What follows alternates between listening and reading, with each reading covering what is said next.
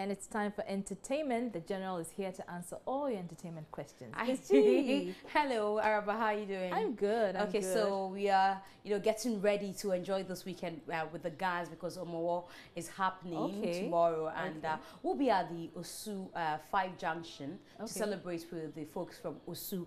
What will they be doing? So they are celebrating. I think they're crowning the entire celebration. Okay, it's going to be the climax tomorrow. Yes, exactly. So we're having a jam with them tomorrow. So you want to pass through the 5 Junction Osu if you have time tomorrow.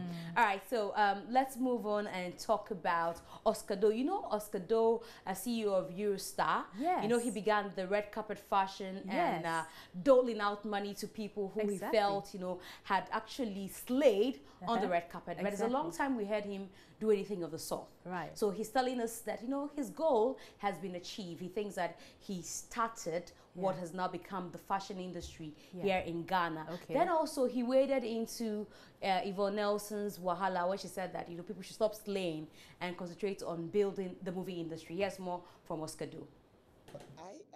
I think, and this is obvious, I think what we did, it is just to spark people, hey, wake up.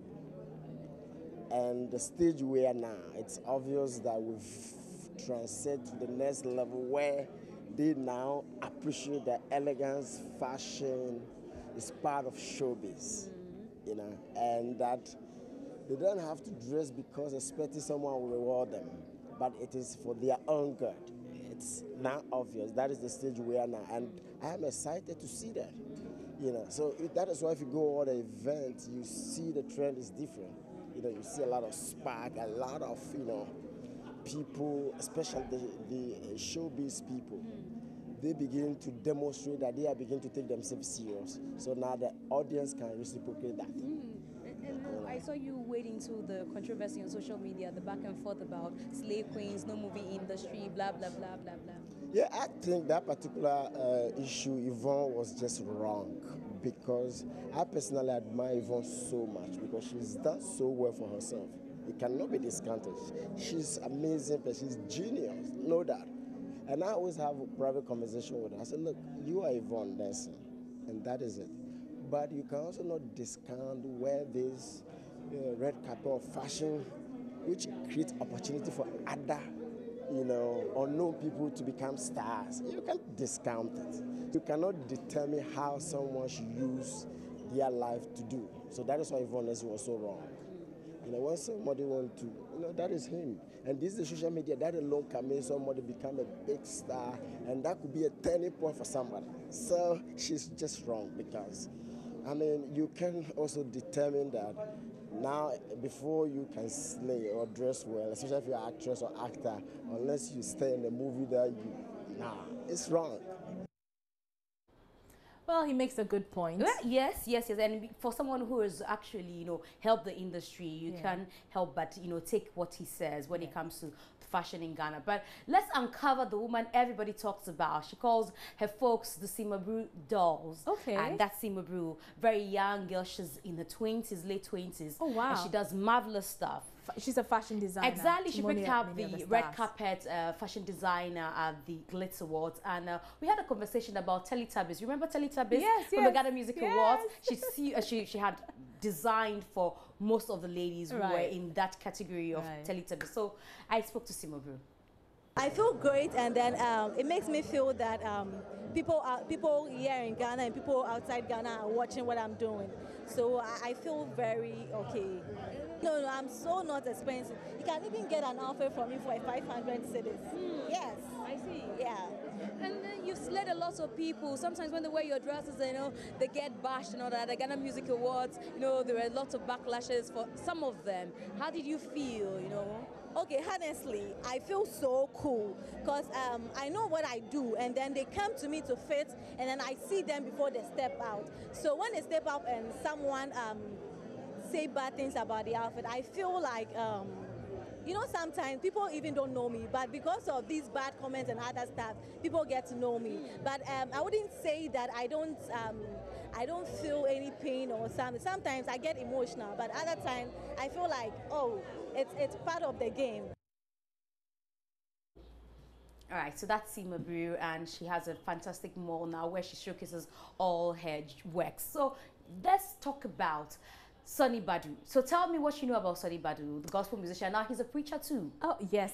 All I know about Sonny Badu is he's a great gospel musician, and he sang Rain on Me. Okay, that's still raining though. Yeah. So Becky caught up with him at the IS summit, and he tells her 5 things we don't know about him.